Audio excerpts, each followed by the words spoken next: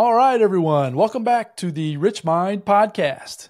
And today, coming back with another fantastic guest, we're going to be having a wonderful discussion. I don't know where this discussion is going to go. We've got so many different topics to discuss here today, anything from marketing to personal development to building a business to writing children's books and a children's series. I mean, the amount of information that we could cover in this episode is going to be vast. So I'm going to do my best to keep it condensed and obviously keep it super valuable for you, the listener. But I'm super excited to bring you today Emanuel Rose. Emanuel is a powerful speaker, and he's actually an outdoor enthusiast as well. We'll get into that also. He's an acclaimed author of multiple titles. He's a digital marketing specialist and a founder and CEO of Strategic E-Marketing, where they have an expertise and focus on lead generation, branding, advertising, and digital agency operations. He's also a fellow podcaster. His podcast, Marketing in the Age of AI. We're going to talk about AI today and marketing. One thing, if you've probably heard, if you've listened to any of my episodes, I'm fascinated with AI. We'll dive deep into what he sees in the world of AI and in the world of marketing as well. He also is a podcast. I actually just discovered this one just before we hopped on, of the Nature Bound podcast. He didn't actually have that listed in his bio, but I found that by doing some research and searching for him. As I mentioned, he's an outdoor enthusiast, and I listened to a quick episode of that as well, where he talks about fly fishing and hunting and just being outdoors, which I'm here in Indiana. We don't have as much of that as where he's coming from, and we'll let him describe where that is. But at the same time, that's super cool as well. And as I mentioned, he has a children's book series. And I believe, and he'll describe it a little bit better, but he began writing this series for his grandson Henry. And that resonates with me a ton. Meaning, as you know, I have a grandson named Rowan. He's 8 months old now. And that's part of the reason why I'm even producing the podcast. I know that at some point, someday, I'm hoping he'll be able to turn these episodes on, right? Whether he's watching me, whether he's listening to me, and he'll get some information, right? He'll learn more about me, which is super cool. So when I heard that he wrote this book series for his grandson, that's super cool. So yeah, I want to dive into that too. That's what I'm saying. This conversation, I have no idea where it's going to go, but it's going to be a lot of fun. So let me stop babbling. Let me bring Emanuel. Let's bring you onto the show, and let's start diving in and see where we can weave and bob and go through this with the episode today. Oh, thanks, Randy. I appreciate you having me on today. I'm looking forward to the conversation. Yeah. As I told you, I was doing some research, and I was even finding things that you didn't necessarily even have on the different parts of your bio. So I was like, wow. And I wrote a note real quick. I was like, wow, I need to write that down. I need to ask him about this and about this and about that. But without all that, I went through a lot of the bullet point list of about you, but I would love for you to just take a few minutes and go as deep and as wide as you'd like, right? Tell everybody a little bit Sure. about yourself, where you're from. We talked about your marketing expertise and your marketing agency. You're obviously a multiple book author. Anyways, I don't need to repeat what I said. Let's hear it all about from you. What's your story? Yeah, well, I was born and raised in Central California, in the kind of what in those days was farm country, and had very working class parents, and got to see what it was to work hard, right? And luckily, my dad was very committed to being outside on the weekends when he had time off. And so I grew up, from the time my mom tied me to a tree when I was 1, so I wouldn't go crawling into the creek, that kind of thing. So grew up fly fishing and bird hunting. And then as soon as I could get out of town, I went to college, and I've lived all over the Western United States, and always been interested in whatever the newest trends in business are, and then always very committed to my time outside, because that's as fulfilling for me as any business deal or creative act. And I went through a couple of bad situations of being an employee in my 30s and 40s, and then I finally got the second renege on a bonus from where I was working after having created millions of dollars in business. And I said, well, clearly I'm not manageable and I'm going to have to work for myself. So that's when I started strategic e-marketing. And that was right when social media was such a force. It couldn't be avoided. And I've been just a chapter ahead of my clients for the last 15 years. So you were on the forefront of all of that when social media was first coming out. So what time frame? Anyways, yeah, what time frame was that approximately? Would have been when like 2009. Yeah, So yeah, that's it kind of what I was was just thinking, when right? it was really getting where businesses were finally paying attention to it, as a small business was paying attention to it. Wow. So then from there, you obviously have authored several books as well. Tell us a little bit about those. Yeah, I have the series of marketing books is around authenticity and marketing, and the first book is about marketing to Generation Z, and those kids that are between 10 and 25, 28 right now, and in doing that research of how to leverage social media and tell stories that they cared about, and the social CEO. And there was also this dark side of all the digital time. It's pretty well documented now in terms of the downsides for the brain and the psyche of being that connected all the time. And so then that triggered me to write some self-development books also. So as kind of the point counterpoint. So I could feel good that I wasn't just on the dark side here. I bet. Yeah, and then the marketing in the age of AI, and obviously this is the biggest topic of conversation inside not just marketing but inside of business in general, is how we're going to leverage these tools, and how we're going to keep them under control so that they don't take over everything, right? Yes. Yeah. It's scary is not the word for me because I'm not scared by it, but at the same time, cautious, right? Trying to learn how to use it and hopeful that the folks that are really behind the wheel of the different chatbots and the different GPTs and all that are being aware of what's being created at the same time. But yeah, the opportunity from what I see is fantastic. We're about the same age. And so I remember moving from the analog life to the Yeah, digital life. And I say that even to right. my kids all the time. I mean, I was pre-cell phone, obviously, Yeah, even pre-cable. I didn't have cable TV until I was in high school. right. Um, yeah, if you wanted to go find your friends, you jumped in your car and you took off and you went and looked for them, right? You didn't have any way to find them like you can Right. today, which is just fascinating to me. So I witnessed the digital, and like you were talking about the 09, 10, 11, 12 time frame for myself personally, but then that's how I see AI as being very similar, if not even exponentially greater with the impact moving forward. And that's how I try to express it to folks, in my opinion. But your boots on the ground, you're kind of seeing it, and I know you're working with it every day. Do you have an opinion on that as far as the difference between how we went from the analog phase to the digital phase, but now we're obviously moving into the artificial intelligence phase, and kind of how those interlap with each other? Yeah, the speed of innovation is 100 times what we saw. I mean, I was the same. I would go to the library to get the Thomas Registry to find the address of a company I wanted to send a letter to, right? Like those are my first prospecting activities. The Dewey Um, Decimal System, is that even a thing anymore? I mean, yeah, no, I mean, no, I don't even think it there's no is, right? I reason. mean, I mean, why would no, you, there right? isn't.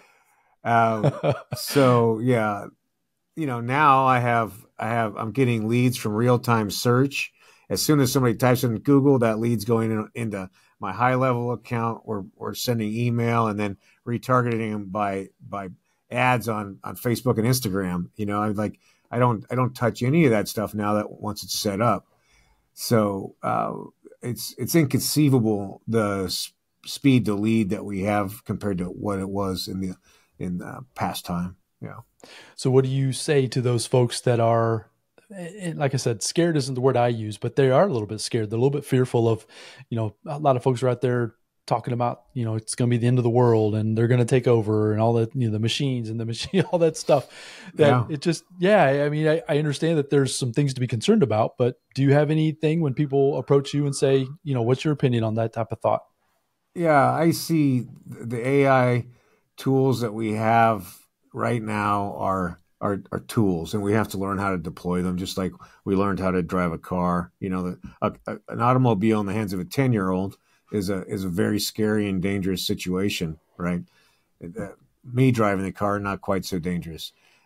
So it's about managing the tools and understanding where we have to maintain the creative human spark in order to give it the depth of character necessary to communicate versus just trying to transact and make a quick buck. That, and there we are starting to get though into these spaces that like with the new cars, right? We just got a 2024 car, and it wants to keep me from changing lanes and things like that.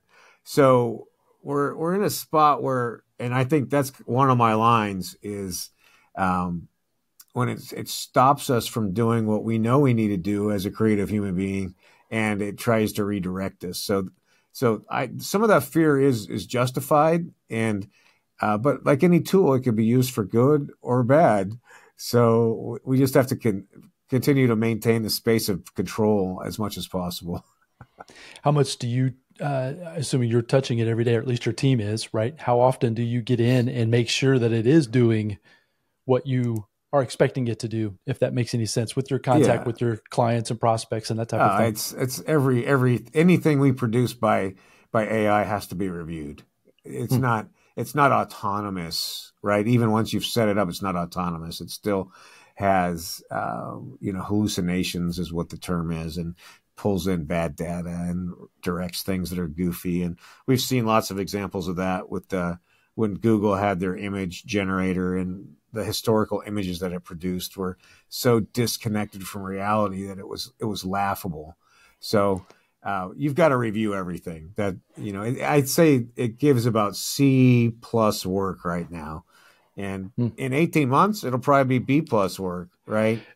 Because that's how quick it moves. That's how fast it's moving. Yeah, that's how fast, from my understanding, and I'm just an amateur at it, right? So anything I'm speaking about is just from my amateur use. I was on it just a little bit ago, trying to help my wife with her business, some marketing ideas. I mean, it's great for just to get some ideas, right? To get some help with brainstorming. That's the word I was trying to come up with. Just brainstorming ideas, getting some concepts.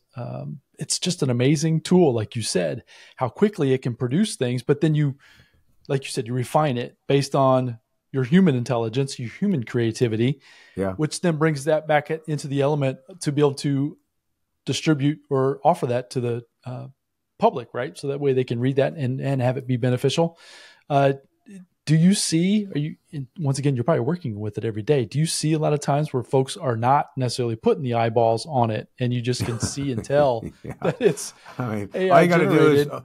open your LinkedIn DMs and you can see the craziness in there. Like I'm on some list, and it keeps calling me like they want me to apply for these female writer grants, and I'm like, come on, and there's a lot of bad marketing, a lot of spray and pray marketing that's happened because the lead records are available at such a big level now, and then the ability to match that up and email people. So there's a lot of bad marketing. Well, speaking of being marketing, or speaking of marketing, right? You being the marketing expert, I'd love to dive in a little deep, maybe give the folks a little bit of some context, maybe some tools and tips and things that they can even look at within their own marketing, whether they're using AI or maybe they are part of the people that are just spraying and praying, right? Trying to hopefully get some people and get some leads. What are some tactical tips that you can think of that you're implementing right now with the generation of AI, but obviously then using the tips that you've learned through all your experience up to this point? Yeah, it's a beautiful process now where you can put your domain in and say, scan my website, and this is my ideal client profile, and how can I update the copy on my homepage and these 3 landing pages in order to speak more clearly to them. And then you get that list. You can build your topics. You can write some rough draft of SEO'd copy, and then rebuild content on your website. We know that people are self-educating at an amazing level now when they're buying products and services. The latest stat is 6 hours they're spending in a B2B transaction researching what they need to consider. So you don't have to have 6 hours worth of content, but you should definitely have 2 or 3 hours in all the different learning methods in video, in audio, in memes and white papers and ebooks. You've got to reformat things. And that's why I make video the centerpiece of marketing campaigns, just like what we're doing right here, to take this transcript and use something like Opus Clips to make the shorts, which are being viewed 10-to-1 over long form video, and then transcripting, and then creating social posts, and then developing ebooks from this. So this kind of hub and spoke concept that we've been using for a long time with content marketing is now as critical as ever to hit all those different styles and then the different social media channels. Let's unpack that, because I try to do that myself. Well, let's do that, because I think that'd be super valuable, because that's what I'm trying to do with my content. Maybe some folks are out there that maybe they have a podcast, maybe they don't, maybe they are an aspiring entrepreneur, or maybe they would like to have a podcast, or even they have a small business, right? And they're trying to figure out how to start that marketing. So that hub and spoke, I believe, is what you called it, right? I think that's what I've heard it be called as well. Yep. Walk us through a little bit deeper with that idea that you create the content once. So for example, folks, we're recording today, right? This recording obviously creates some video. I can take this video and I can create some clips, as he mentioned. I'm not the expert. Please help us. You briefly went over that. I would love for you to go a little bit deeper and go a little bit on even if you have some of the tools you mentioned, Opus Clips, if you have any others, on how even the distribution process of how do you get it from the content that you create out to all the different channels. Anyways, I hopefully that was kind of a large, broad question, and hopefully you can kind of bring that in a little bit deeper or tighter. But yeah, just curious on kind of going a little bit deeper into that thought. Yeah, it's called prospecting by interviewing. And if somebody's listening and they've thought about starting a podcast, then I'm going to encourage you 100% to start it, because you can reach out to your ideal clients and ask to interview them in order to create a relationship. Plus, they're coming in as an expert, a subject matter expert, and then you're creating a lot of content that can then go out to your properties. So what we use in the agency for distribution into social is called Hero Post. And it's very simple, easy to use, like a lot of those tools. And then, so the concept is you have a guest, you can plug that guest LinkedIn profile into chat and say, what are the 10 questions I should ask in order to get the content that I need to produce interesting social media posts for my ideal client profile? And here's my ideal client profile. So you're able to use the AI to help develop some questions, and then record. I like to do the live broadcast myself because, like on LinkedIn and Instagram, you have a chance to get people who are on the platform cruising around, and so you can increase your reach that way. Plus, if you have a guest that has good reach, then you've just leveraged that activity. And then from there, then we take it and put it into ClipScribe or Opus Clips, which are very similar tools. And those are going to subtitle, create the blog post, and which from the transcript, and then from the blog post, then you can put that into chat or Otter.ai. And then that will pull out key points and quotes, and then those quotes you can then create meme style social posts, right?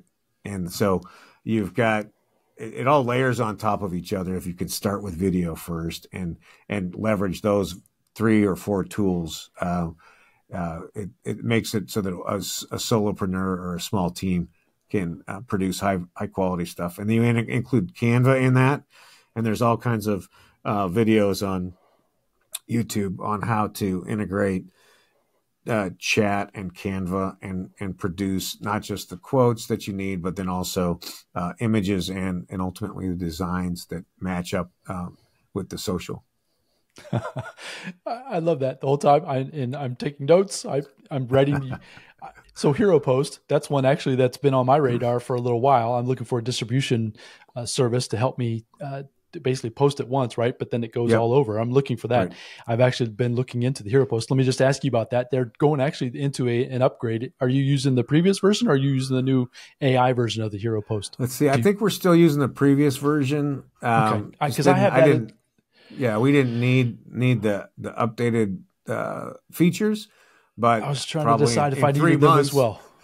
In 3 months, we probably will because it will be totally different. I agree. So yeah, I was literally just looking at that yesterday.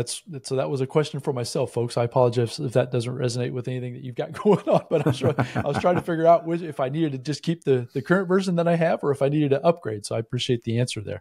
So yes, I am passionate about doing the videos, right? That's where all of my content starts with video, starts with this, right? Whether I'm recording my solo episodes or a recording like this with a guest. And then it, like you said, it so easily is not the right word, but quickly, relatively easily, you can just create so much content just by grabbing a decent microphone, having a decent camera with some lights, and just getting some courage to speak into a camera about a topic that you're either passionate about, or else you, like you said, you bring on folks like you, Emanuel. You're an expert in an area that I want to learn about. Like I said, I'm taking notes, right. And then just have a conversation with folks, build that rapport, and you'll be amazed at how quickly you can get a catalog of content that you almost have too much. I'll be honest with you. I'm about 160 episodes into my podcast.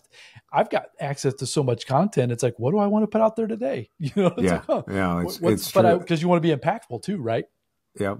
Yeah. It ends up being an avalanche of content. Even for me, because I'm guesting and hosting, we're probably working on 20 episodes right now. And that doesn't count the 25 that are in the can and the 50 from last year. Right. So it becomes, like you're saying, you get to choose or you increase your frequency, right? Or whatever. Mm-hmm. It just depends on who you're talking to and how much you need to be out there. It's the same thing on the lead generation side, right? This idea that we can get these real-time leads, develop drip campaigns, and then market and then retarget and create custom audiences all in a seamless, just setting it up. It's 2 hours of setup, and then it's running in the background, which is what software was meant to do. Yeah, it's a tool, as we've been talking about, right? It's a tool that if used properly, takes some maintenance. Can't just set it and forget it forever. But at the same time, being a tool that you can just set it and just let it do what it does in the background, which is super neat. If you can catch that pass and really start to learn from folks like you, Emanuel, and implement some of the things that we've been talking about even already today. So I appreciate that. Yeah. Let's talk about the e-marketing piece. Meaning, the question I have is, some people are saying that email marketing is kind of dead. You don't need to collect email leads or anything like that, versus just having followers and people on social media and that kind of thing. I'm curious where you stand in that conversation with email marketing versus just gaining followers and listeners or in whatever platform you're on. Yeah. I mean, if I own a restaurant and I don't have a customer list because I'm just counting on my Facebook page to draw people in, then I'm missing about 50% of my income versus having an email and a text list and being able to have a special night for once a month for people on that list, and then having a tastemakers club that has a special tasting menu once a month, right? And so as an entrepreneur, I don't like to be passive and hopeful, right? I want to be able to take actions that are outreach and then understand how I'm speaking to my target markets, and they could be my customers or my past customers as well as my prospects. But I've got to take my customer base and know who those people are, and I need to carve out my AAA customers and know who's spending the most money, and then reach out with offers. We got to be making offers every 10 minutes. It has to be amazingly frequent, because we're getting between 10 and 30,000 messages a day as purchasers. So we have to be able to get in the conversation, and it starts with the customer list. I don't think that will ever change in business. That you have to have your customer list, you have to know your customers, and you have to build outbound in order to make new offers, because they want to participate with us. That's why they're doing business with us in the first place. So if a small business is out there and they haven't built this system yet that we're talking about here today, the lead magnet, or the thing that they need to collect that lead, do you have any suggestions on even kind of where to begin? And you can kind of even maybe we can kind of go into maybe a specific category, or you mentioned a restaurant. Let's say somebody does have a restaurant, or you name it, and maybe just give some folks some ideas of kind of how would they go about giving them an offer, a free offer, but then in return, obviously they would collect that lead, whether an email or a phone number, that type of thing. That way they can connect. Yeah, there's a great, I think it's Jay Abraham, who's one of the geniuses in the marketing industry. He's created billions and billions of dollars in gross revenue. He talks about it in terms of a new customer who's never come into your restaurant, that you give them free dessert, right? And then they trade their contact information for that. And then the second time they come in, then you give them one free entree. And then the third time that they come in, that you bring them a bottle of champagne or whatever is appropriate for that person.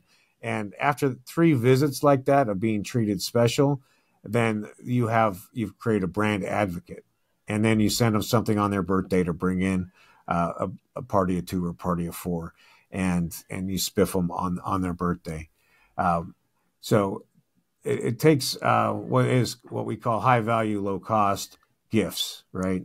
And even if you broke even on those first 3 meals, that lifetime value of that customer, even over 12 months, is going to more than cover the cost of those first 3 interactions. Love it. So is the interactions you mentioned a few minutes ago, as far as the amount of outbound needs to be a lot, right? You need to be making multiple offers a lot of the time.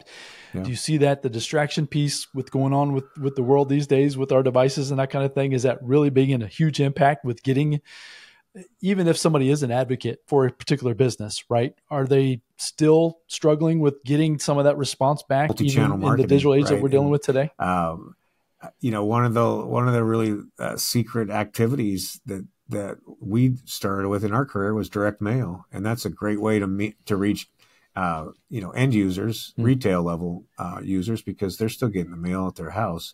And so postcard or every door direct mail is a relatively inexpensive way to reach out to retail level people. For B2B, I really like dimensional pieces where we send a gift of some sort. There's all sorts of clever ways to do it, where you could send people a remote control car, but they have to call to get the remote control, right?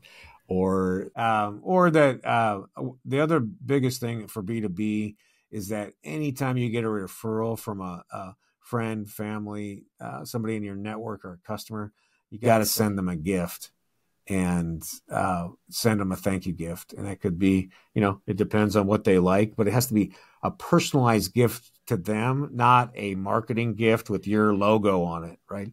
So if the guy loves NASCAR, that the woman, likes Chanel, that you personalize it to them. And then that's where that begins the powerful idea of reciprocity, and then they're looking for opportunities to continue to refer you. Love that. Super powerful. So you mentioned, and you wrote the book on it, Marketing to the Gen Z Generation. Let's dive into that a little bit. I've got kids in that Gen Z era themselves, and I'm always picking their brains. What are they thinking? What are they seeing for myself, right? Because it's just a different perspective of life, like we talked about. I grew up in the analog age, and they've not really ever lived without the digital things that we've gotten taken for granted really in our life. So what are some of the things that you're seeing, or some of the tips and tricks when it comes to talking to that Gen Z generation to try to get them engaged in business and in marketing? Well, the first thing is they have the shortest attention span of any humans ever lived, 2.6 seconds. Actually, and this is not derogatory, this is factual. It's a shorter attention span than a goldfish. And I can attest to that. Kids, if you're listening, yeah, that's true. Yeah. So being the first truly digital generation, they're finally attuned to tricky marketing and insincere marketing. And the idea of the social CEO is critical, that you have the biggest influencer needs to be the person with the most power inside the brand. Kylie Jenner, Richard Branson, Elon Musk. Those are the rock stars that we emulate in the activities that we do. And that is why being a podcast guest is so critical, because you have you generate a lot of content of yourself, professing and assessing and showing what you believe in business and in your life. And even if a person did it one time a month, they would have 5 years worth of content to be able to explain their philosophy, their company, and why their products and services are valuable compared to competitor products and services. And then the other thing is that they really want to know about where you stand in the social milieu, and they want to know what you're involved in your community. And we're all involved in things. We're all, supporting a Rotary or a school or, nature organizations, summer camps. So it's important to talk about those donations and that participation as a business, so that you can draw in the human side of the company and the brand. Love that. Appreciate you going there. I think it's one of those things that sometimes those of us that are of the analog age, it just struggle to communicate properly, right? With that younger generation. As I mentioned, I'm trying to pick my brains of the brains of my kids and even their friends as much as I possibly can. What's going on? What are they seeing? And yeah, that matches up very close to exactly what you just said. So I appreciate you going there. That's awesome. Fantastic. So let's pivot a little bit. Let's go into and talk about you being an outdoorsman. Let's talk about how important that is to you, because I know your business, and we just went in deep with the marketing piece.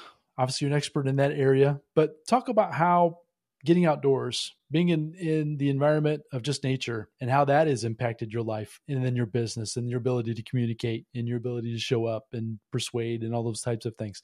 Let's talk about that a little bit.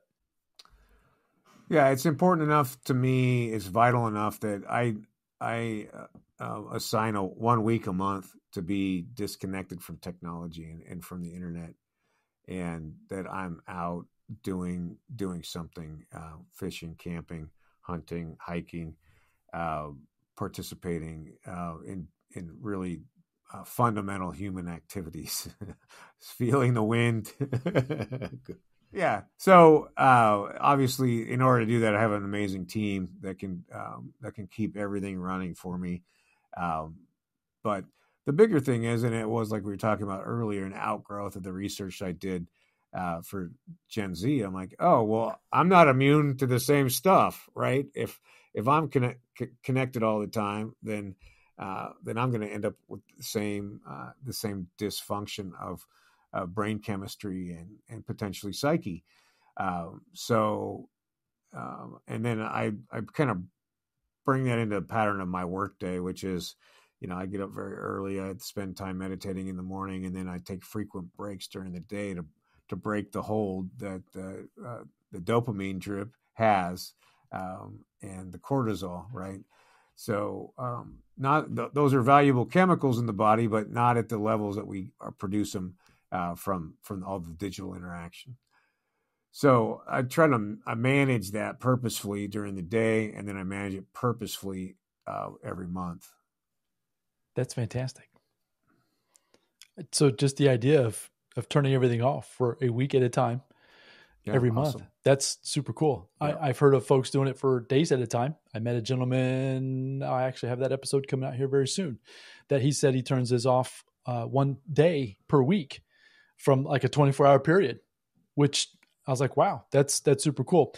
As you mentioned, I had an episode that dropped this morning as of this recording, and I was talking about how I try, and I'm trying to get better at it, just leaving the phone, even if it's just in the house, right? Leaving it, not taking it with me on a walk, getting out into it, out into nature as much as possibly can, depending on where you live and how important that is, like you said, to your psyche, to your the way you feel, the way you are showing up, the way you're being. Yeah. Talk about how I assume that you have some really creative moments come to you in that downtime. Right. I'm just envisioning, because that's where a lot of my creativity comes from. As I mentioned, this podcast episode that dropped today, the idea came from it because I was disconnected from everything else that was going on. I was just out there in nature, listening to the birds singing, the beautiful blue sky, Well, and this idea came to me about what I wanted to share.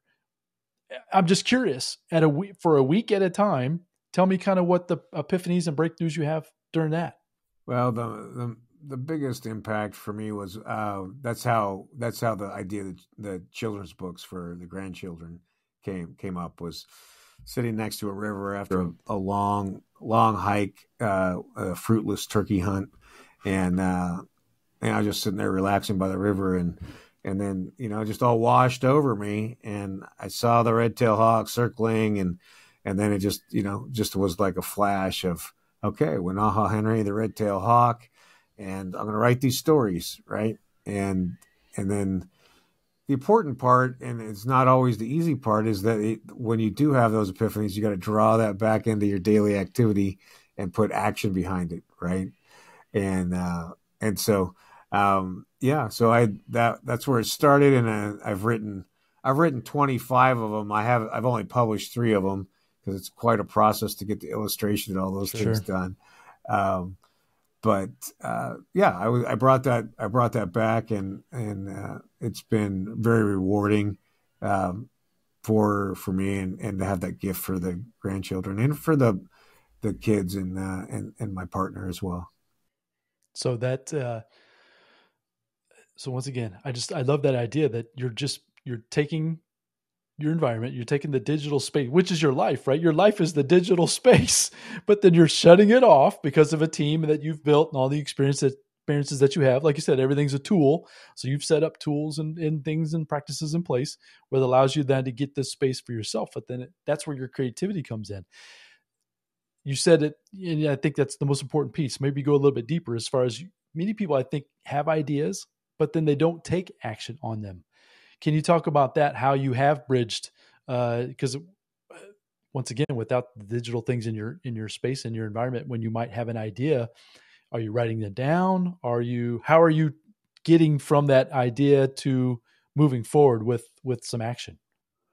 For me, it starts with the calendar, right? And to book some time every day that's not filled up with somebody else's concerns. And usually that's earlier in the morning, right? Because that's before the fires start. So, I mean, I get up at 3:30 every day, and then that's when I start my work day. And I've got 4 or 5 hours of space, but it could just be 15 minutes of space, and that would be the toehold that somebody needs to get started with it.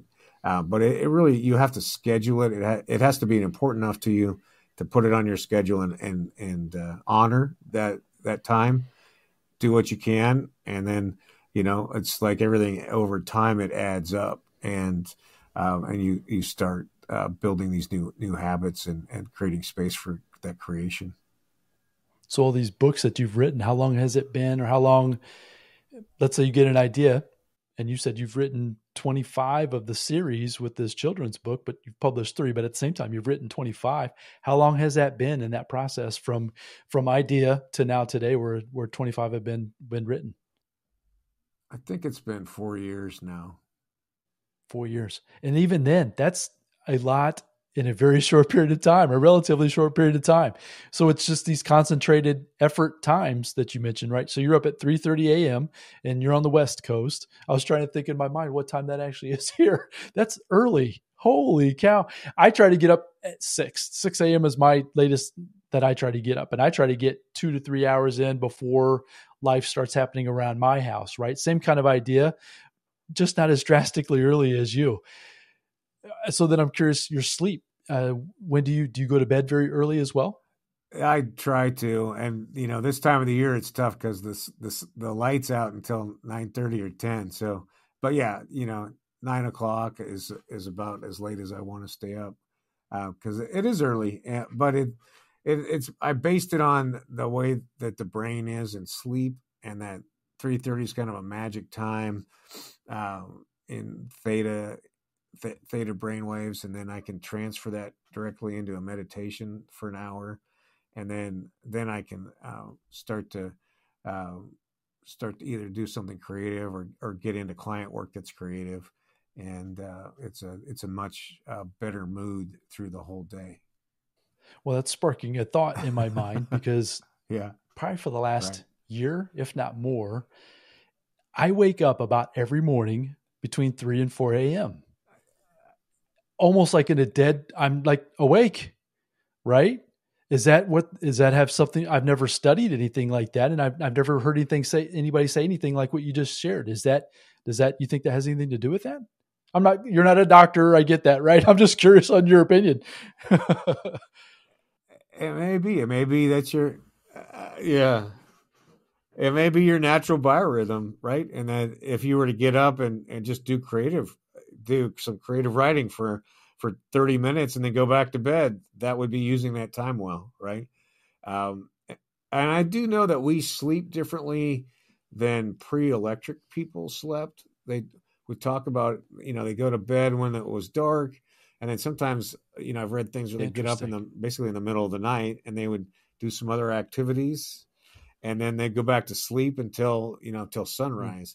So, we live in so many ways artificially because of electricity.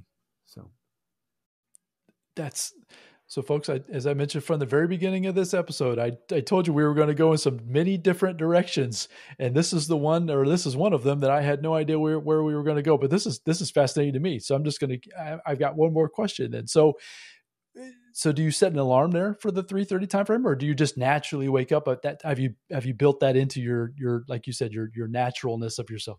Yeah, no, it still takes an alarm. But I do, when I hear that alarm, I'm awake, like it's not like it's a draggy thing. So, but yeah, it's an extreme, and I wouldn't expect anybody else to do it. But, through the readings that I've done and I've validated from two different sources, one is an Indian guru and the other is Dr. Dispenza, who's a doctor and if you know Dr. Dispenza, but he does everything through rational science.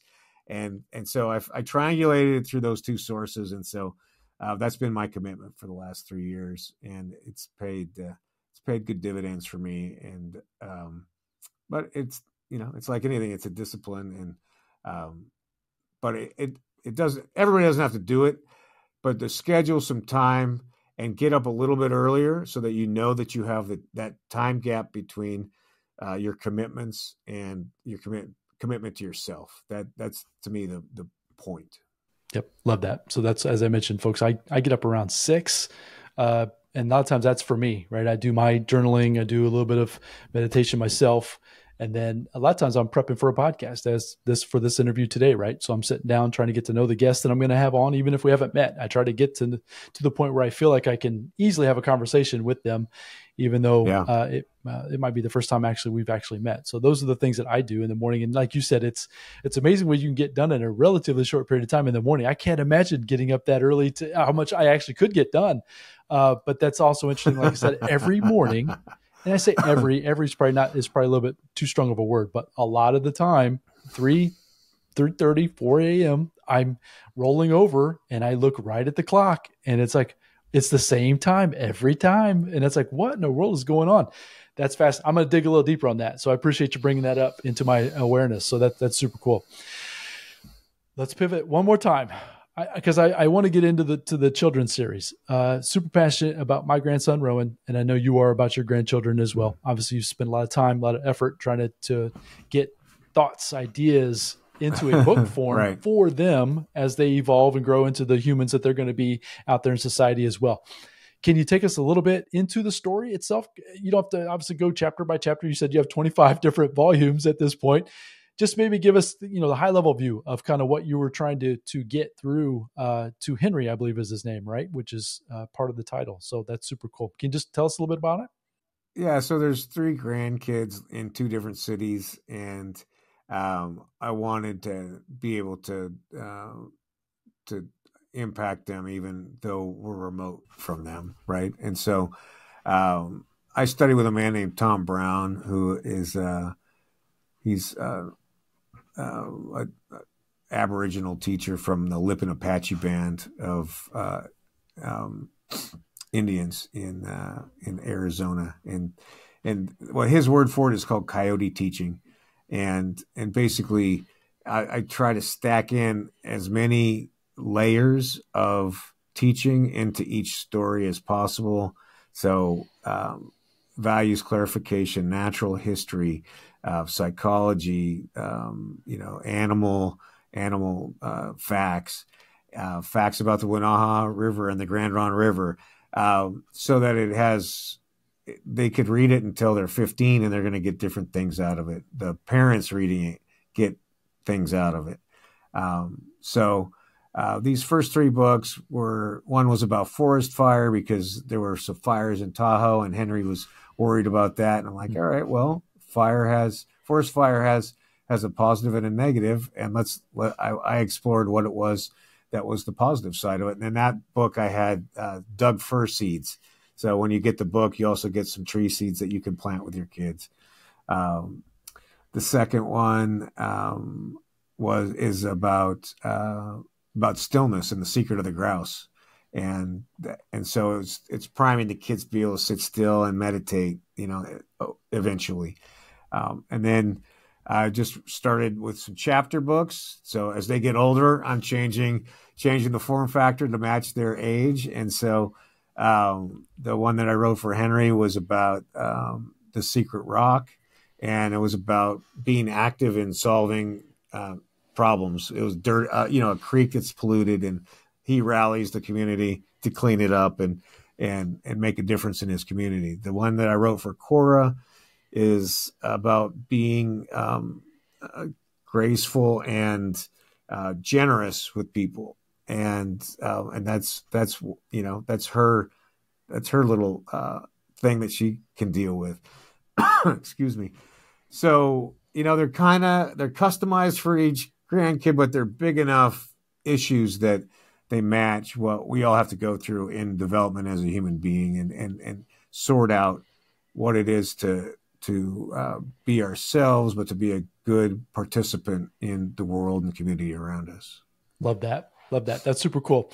I'm going to check that out. As I mentioned, with my little one, I'm always going to be looking for different things to try to help him learn as he grows, right? Even I don't know everything. I'm not going to proclaim that I do, but obviously getting different perspectives and learning different things from different people, different walks of life. That's super important. That's super cool. So I appreciate you sharing that.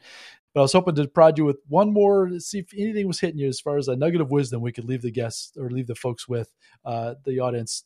Just something, maybe some inspiration, some ideas that are kind of hitting you maybe in the times that you've been alone, to try to help people find some hope in their life at this point. Anything that hit you today?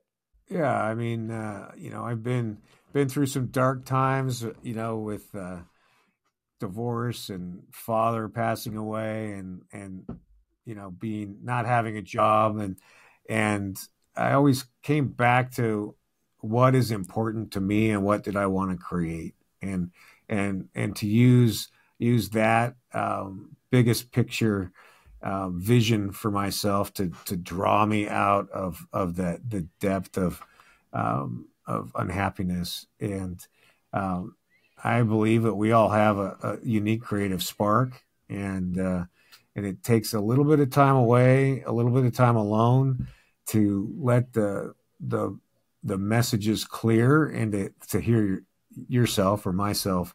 And so sit on the magic rock once a day and think about what you're doing in your life and what you want to be doing, and then take a little action every day. Love that. Love that. Thanks for sharing. That's great. That resonates so much with what I try to do every day when I try to talk about here on the podcast. I appreciate you sharing that message. So if folks are out there, they want to learn more about the services that you provide as far as the marketing piece, or even they want to learn more about the books and things like that, whether it's even the marketing books or also the children's series that you have produced. What are the best places for people to get in contact with you, learn more about everything that you have to provide? Yeah, you can find me at EmanuelRose.com. You can type that into Google, and I should be number one for links on that, or on LinkedIn is a great spot to catch up. So folks, I highly recommend. When I learned from or about Emanuel, it's probably been about a month ago, and I was reading through his bio, as I mentioned, even before when we first hit record here. I was even learning more things about him today.